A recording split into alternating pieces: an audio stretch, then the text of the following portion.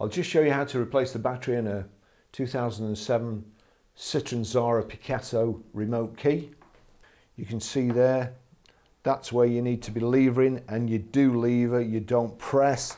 So if you do use a screwdriver, be very, very careful. Put it in the end and just turn it. Don't be pressing in there. So turn it. It's a lot easier if it's not on the other key.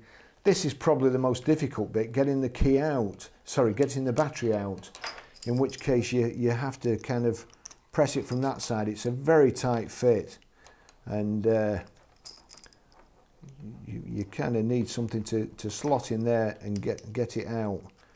You see, keep levering that out, and it's just an accident waiting to happen, to be honest.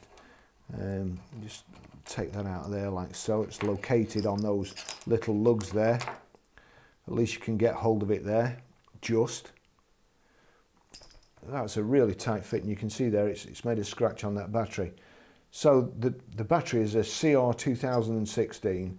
Reverse order, press in, locates on these little lugs here. You see the two holes there, two corresponding holes there.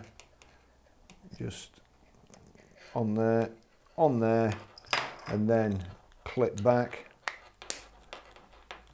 That's that.